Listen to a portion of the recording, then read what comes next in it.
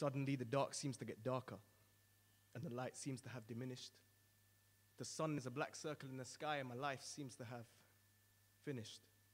The atmosphere is gruesome, and my body begins to seethe, the air heavy and thick, and I can't seem to breathe. I realize as I stand before a pit of fire so deep that I've awoken elsewhere from where I chose to sleep.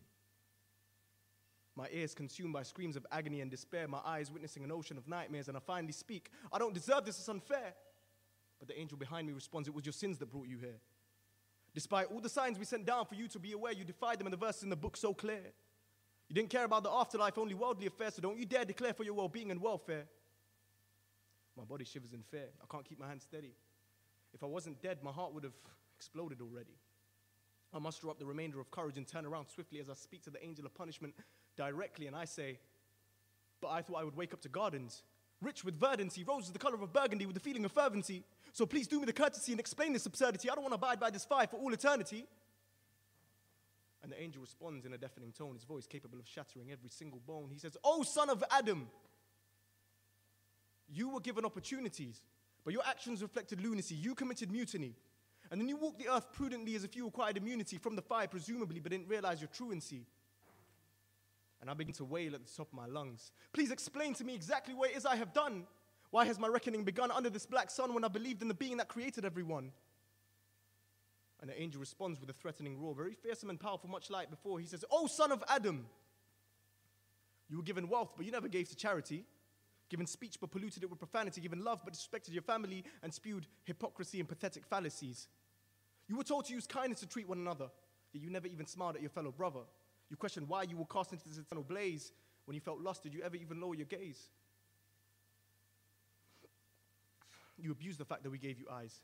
Your tongue tainted with nothing but lies, and your ears were deaf to the sound of cries all over the world. You didn't even sympathize.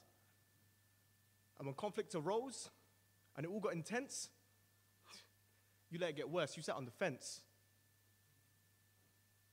You were sent down with faith, so you could be humanity's defense, yet you stood back and watched oppression commence. Oh, and were you not appointed with 5 appointments a day?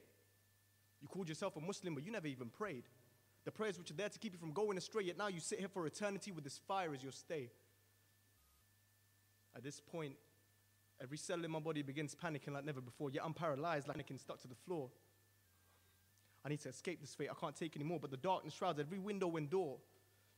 Why did I treat my religion like it was a chore, something I abhorred? Instead it was sin that I adored. I chose God as my enemy in this unwinnable war, and it brought me here, to hear this pit of fire roar.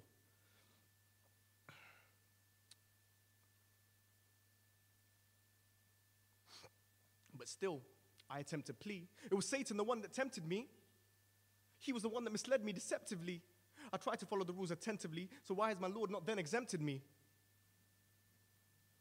And the angel casts me a most disapproving look. He stops reading out my sins and shuts his book. As he turns to me and puts the book back on its shelf, a voice from the distance says, "Oh, but Mr. Angel, I can speak for myself." And every syllable slithers out of Satan's mouth like a snake, as he says, "Why do you blame me for your mistakes? You see, I did promise you truth, but my truth was distorted.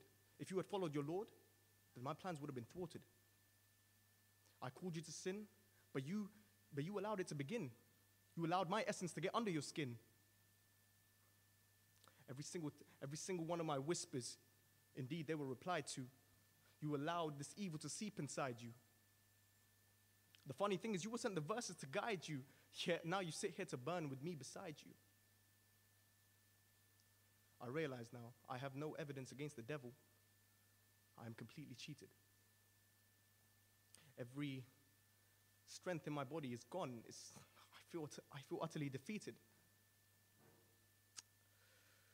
I take one final look at the sun that emits no light.